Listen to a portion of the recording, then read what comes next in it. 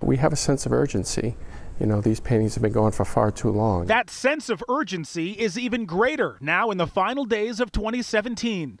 The long-standing $5 million reward is doubled to $10 million until midnight on New Year's Eve for information leading to the recovery of the artwork stolen 27 years ago in the heist at the Isabella Gardner Museum. Since the reward has been increased 6 months ago in May, we've received a good amount of leads from well-intentioned people. Gardner Museum Security Director Anthony Amore remains hopeful that the right tip will come in and the biggest art heist in world history will be solved. On March 18, 1990, two men dressed as police officers lied their way into the Gardner Museum and tied up the security guards, then stole 13 works of art worth $500 million, cutting some pieces right out of their frames.